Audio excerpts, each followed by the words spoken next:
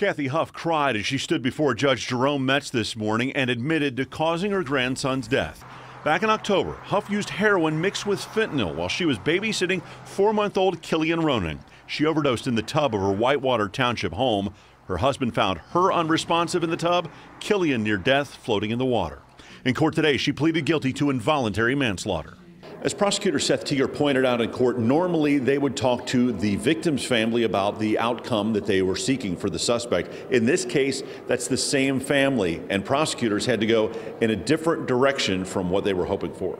We talked to the child's mother, who's Miss Huff's daughter, and she also felt that prison was not appropriate. Prosecutors would not go along with the Huff family's request for probation and treatment.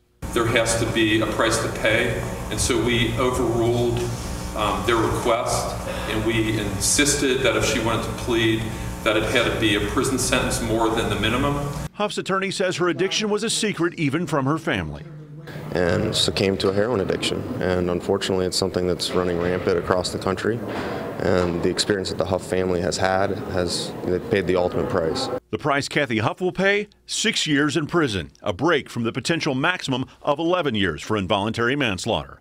From the Hamilton County Courthouse, Andrew Setters, WLWT News 5. Kathy Huff also pleaded guilty to